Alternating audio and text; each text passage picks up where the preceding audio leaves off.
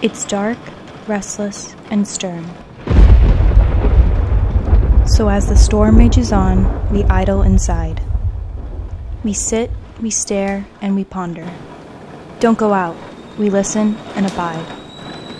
And as we drift over to the kitchen, coffee and tea to pass the time, the heat from the stove, the steam from the kettle, dreaming of what makes this world sublime.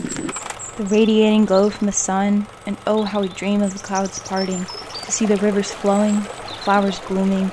We dream and we dream of life restarting. So we watch from our rain-soaked windows, desperate hearts waiting and yearning, imagining clear, sun-drenched skies, but in here the days are blurring. And in the familiar comfort of solitude, I'm reminded that everything's gonna be alright, for the brightest sunrise comes from the stormiest night.